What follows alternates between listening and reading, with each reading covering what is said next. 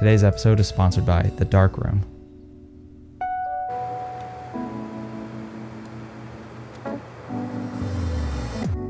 Well, it's business as usual around here. Yet another trip out to the desert with my forbidden meat man, Caleb, to explore strange new worlds and boldly go where no one has gone before.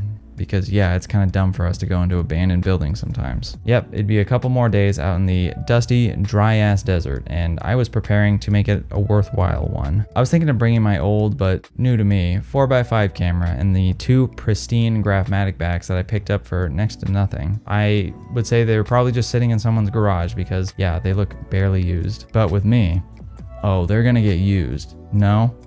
Destroyed. Anyway, the problem with the Graphmatic backs is that I've never loaded them before and would need a little analog courage from my old friend Caleb. So I got flashed. Bad flashed. And I'd be on my merry way. Things were off to a solid start as we headed eastward, but soon realized we needed to bless this trip and our colons with some barbecue that we certainly would not regret consuming before we land ourselves miles from the nearest toilet. So out of the blue, we actually found a local barbecue spot that turned out to be amazing. Seems that things were off to a great start, he said, knowing what lies 2 seconds ahead to our ill-fated travelers. Yeah, the 4Runner was having issues with the starter and we couldn't get it to churn up anymore. After calling my brother, a highly skilled and masterful car technician, he told us to smack the shit out of it and try again, which we did, and it worked. However, not feeling confident that this wouldn't happen again, except maybe next time in the middle of nowhere with no cell service, we decided to hightail it back home instead. And that was that. No pictures taken, no fun had, just some delicious barbecue. But before this video wraps up, I'd like to quickly thank today's sponsor, The Dark Room. Need your film developed at a reasonable cost? The Dark Room has got you covered with more than... I'm just kidding, the video is far from over. We dropped off the old temperamental beast back at home and hot swapped our gear into Caleb's Civic. To get back out on the road as soon as possible. So much for leaving early and not hitting traffic.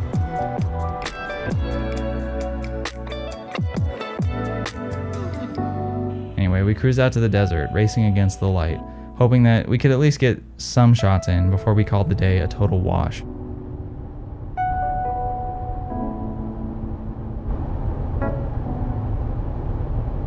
We headed to the one spot we knew would absolutely deliver on celluloid, the one spot that always keeps their light on for us.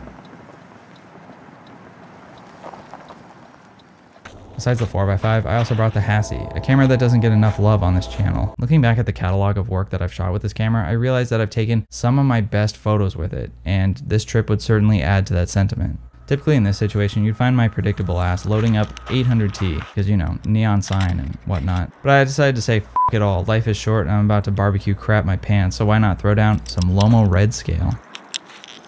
Forgot loading the Hasselblad is like the slowest operation on planet Earth. This Roy sign has been shot to death by photographers passing through on pretty much every format you can possibly think of, except maybe red scale. At least that's what I was thinking. I've actually been on quite a red scale binge lately. I shot some in New York and I really liked it. Well, some of it. It was my own fault for shooting in ultra low light. Anyway, again in ultra low light, I tried desperately to get some juicy red scale 645 slammers, because learning from past traumatic experiences is dumb and is for losers. Fearing the worst, that the sign would not be illuminated that evening, I took a f it shot, and literally 2 seconds afterwards, the lady turned the sign on for us.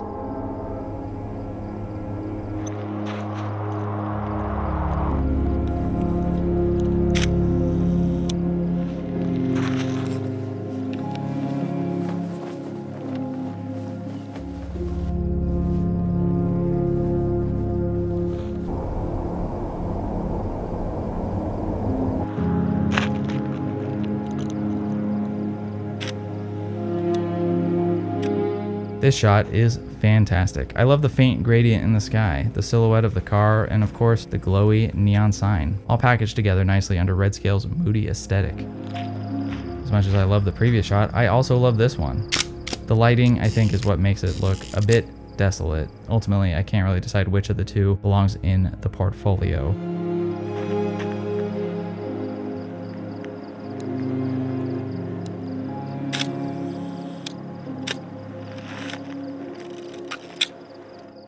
Wow, what do you know? Jason took 3 good photos in a row. This is my own personal record and will likely never be topped again. Let's see if he can make it 4 in a row. No. It was a good try, but this shot is, as the kids say, mid.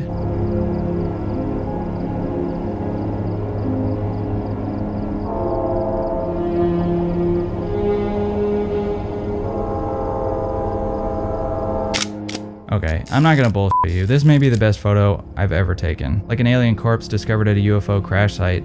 Let's dissect it. The subjects are nice and blurry from the low shutter speed, which is cool because it shows motion, but also keeps them anonymous. They're perfectly framed by the shape of the overhang and the deep dark mountains in the background. The gradient in the sky also gives a nice mood, and the very dimly lit cafe sign up above is a nice little touch. The fluorescent lighting and overall red scale desert colors are incredible. It's a winner for sure.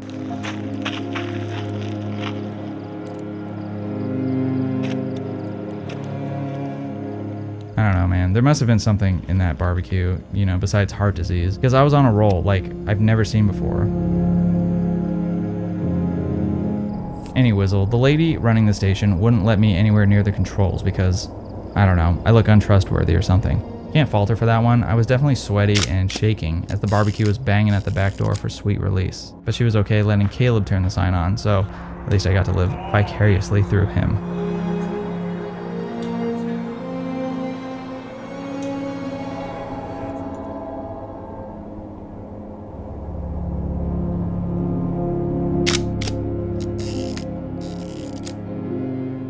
Admittedly, I kind of lost my mojo after that. This shot is good, but it's really more of an architectural shot instead of anything that specifically strikes a mood.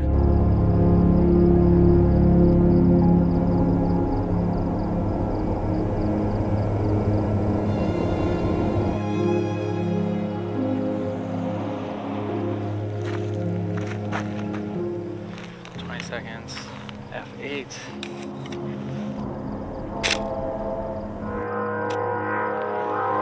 Got a cart going through. See how that's... That was the end of the red scale for now. Of the 16 645 shots, I took 12 that were keepers and maybe 3 Porty McFolio shots. Might be more, might be less. Could change my mind later. As we were winding down, I busted out the 4x5 and took one final parting shot.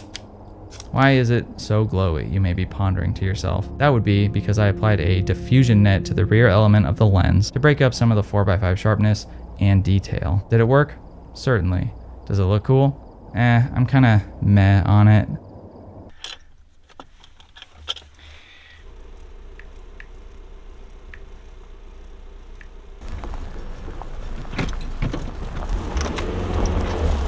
Burnout.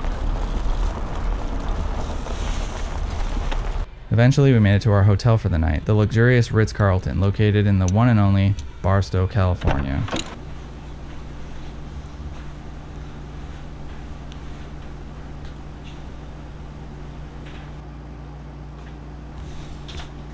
Hi! That's disgusting what you did in there. You should be ashamed. Anyway, after eating some healthy chicken slammers from Popeyes, because apparently we hadn't destroyed our stomachs quite enough that day, we decided to set up our podcast gear and just knock one out. Unfortunately, as a podcast that will probably never see the light of day because me, got so slammed that I don't remember recording half of it. And looking back at the footage, yeah, it was kind of rough. Speaking of abusing our stomachs, tally ho.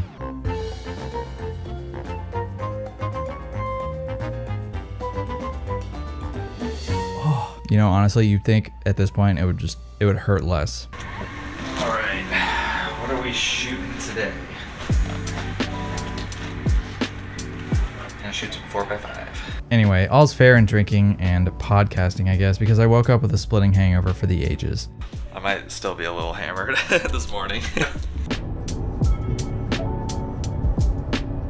After some coffee, McDonald's, and some powerful words of affirmation, we got the day started right as we arrived at the abandoned Royal Hawaiian Motel. For starters, I decided to shoot some Cinestill 800T in the Hassie. Was it the right choice? No, I don't think so. You see, 800T is what I would call a cooled off film stock. I kind of categorize it with Fuji film stocks in that way. I think it's good for settings that are tropical, greens, blues, yellows, that sort of thing. The desert, however, is notoriously none of those things. I think maybe a Kodak stock would have fit the bill a bit better to capture some of those dusty, dry, cracked ass tones.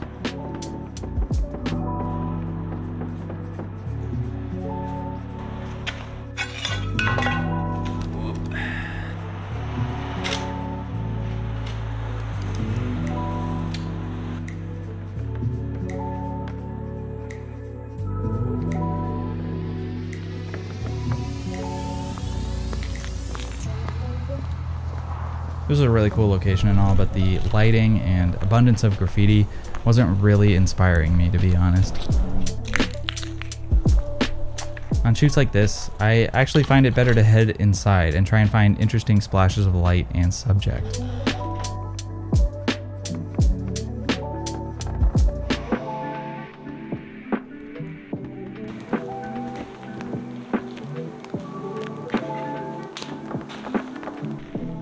These shots are overall fine, nothing to write home about.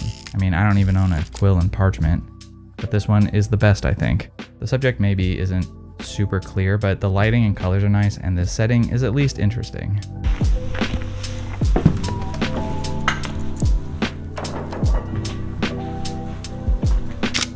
This shot of the cafe sign is a prime example of something that would have been better shot on, I don't know, maybe gold or portrait, something warmer. I think the cool tones clash with the subject matter just a bit.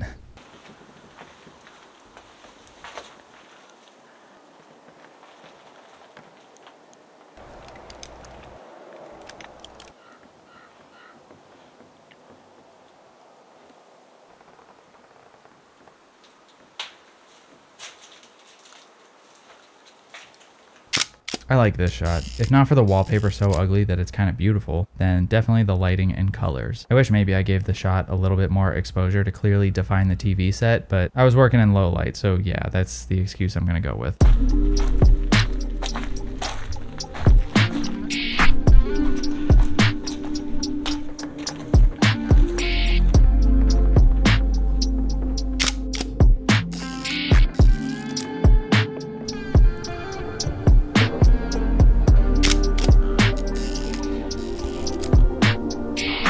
Now wrapped on the Royal Hawaiian, we headed to a location with a pretty straightforward name. Oh, and it's back to paved. Okay. Well, that was rough and tumble. They were just like, this particular section of road, we're not doing it. We're not doing it anymore. I'll do a lot of things, but I'm not gonna pave that road.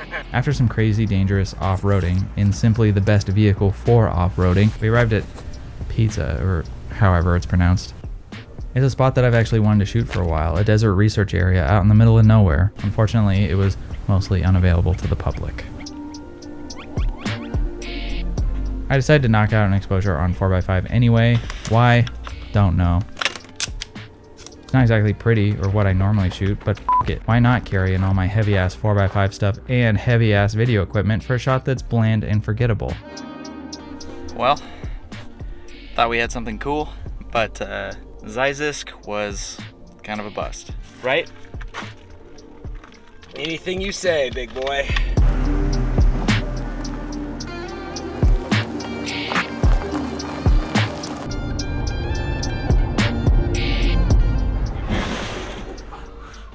Anyway, after not getting stuck in the sand, because the Civic can handle any situation you throw at it, as long as there are strong, able-bodied, handsome men nearby. We got stuck there, and Jason pulled us out.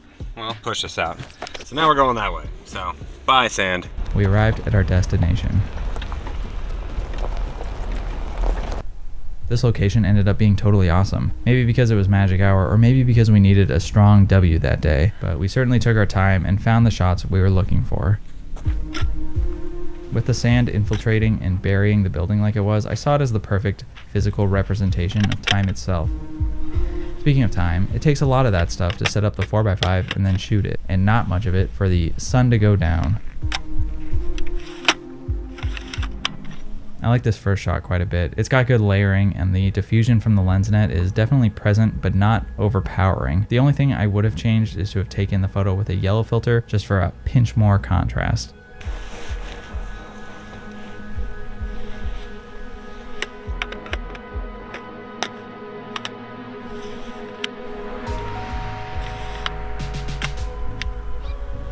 All right.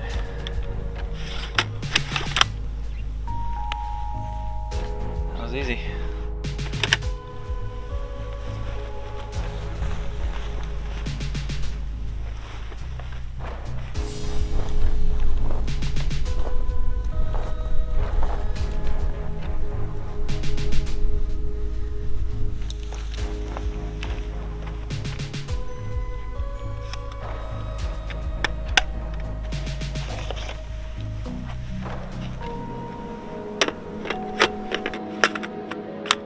F8 1/400. Okay.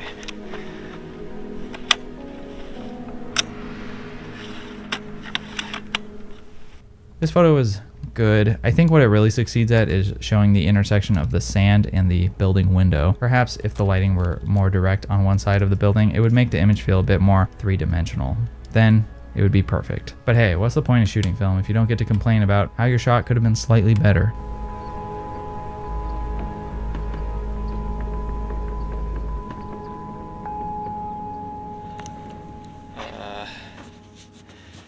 What?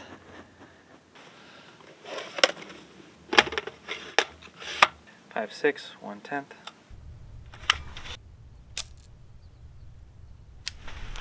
Oh, that definitely. The shutter definitely stuck on that one. Why is it whenever I test the shutter, it works, but then I actually go to expose And it sticks? doesn't? My life. All right, bitch, you're gonna be difficult. Even though the shutter stuck on that exposure, somehow the image turned out. In fact, you could say, as Lil Jon once said, what? Because what the hell, how did that even happen? I like how abstract this whole image is. The detail of the oven and kitchen area being totally buried in sand is quite a striking image. 1 Mississippi, 2 Mississippi, 3 Mississippi, 4 Mississippi.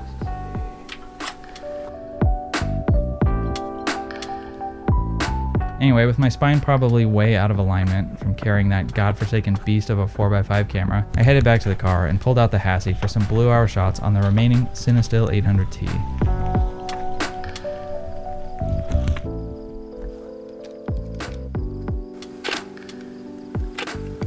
don't know why I've been shooting so much garbage lately.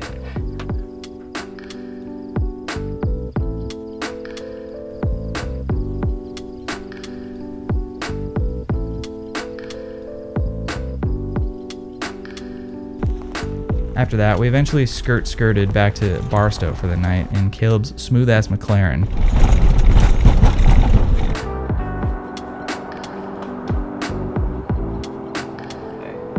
Hey.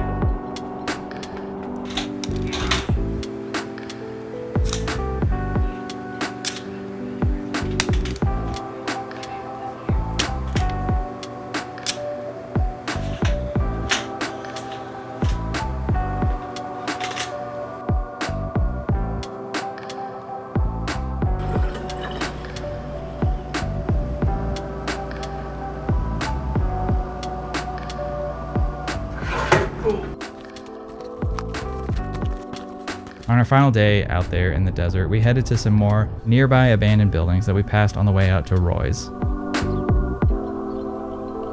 Okay. There is not a lot of color here, so I'm not going to shoot color. Seems pretty simple, right?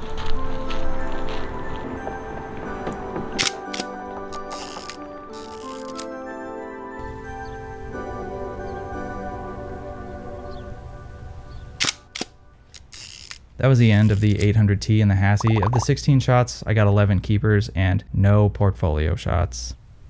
In my second Hassie, aka my second Hasselblad back, I loaded up some Ilford HP5 that I'd be pushing to 1600 because it's fun to do stupid stuff sometimes. In this case, shoot 1600 ISO in the middle of a bright ass day.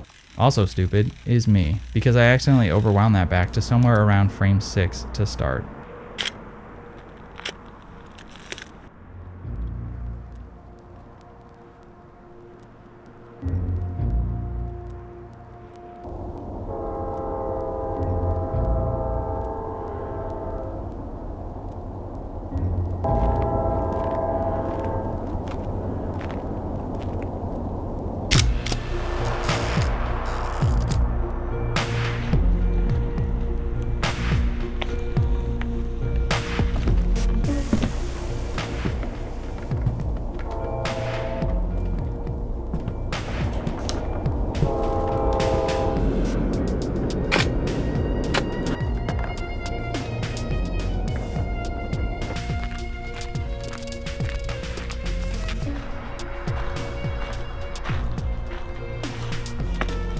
Whilst exploring the next abandoned building, something that I always feared would happen, happened.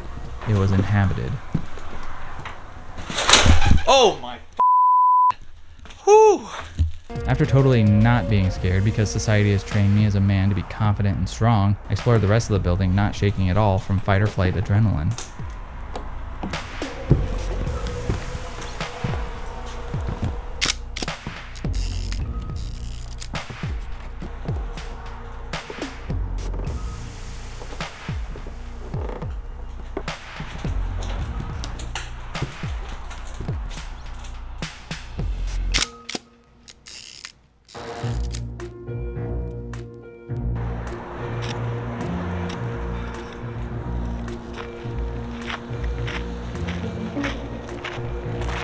I don't know why I took this shot. It just sort of is what it is, I guess.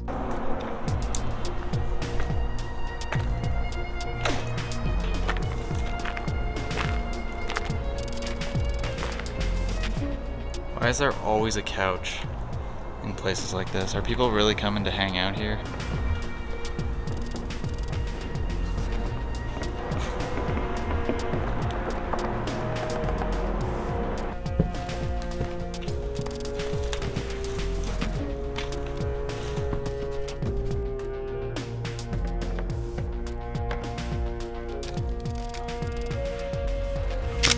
This shot is actually pretty good. The lighting, I think, really sells it. I wish I could have gone a little wider, but I didn't have the equipment to do so. Also, I'm a little creeped out thinking about what this hole in the couch was used for, but whatever.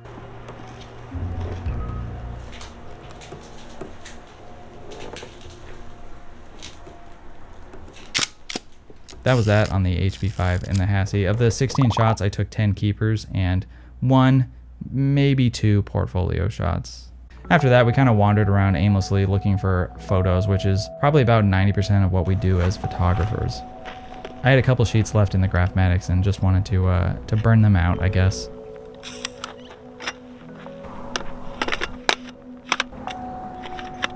Unfortunately, I was working with midday light and a half-assed mindset, so the shots aren't super cool, but I'll show them anyway so you can suffer alongside me.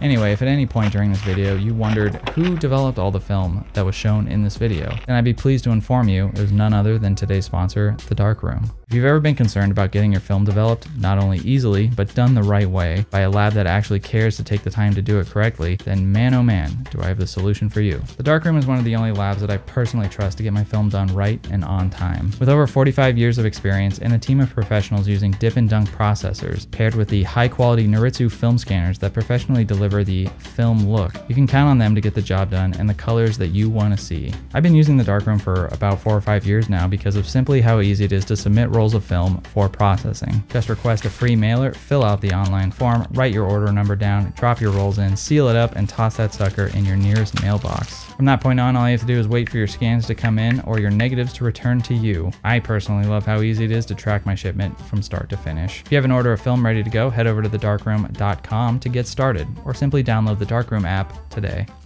Anyway, I like the photos, we had fun, and we nearly shit ourselves because we eat like farm animals. The same stuff I usually say at the end of these videos. But you know what is actually not the same this time?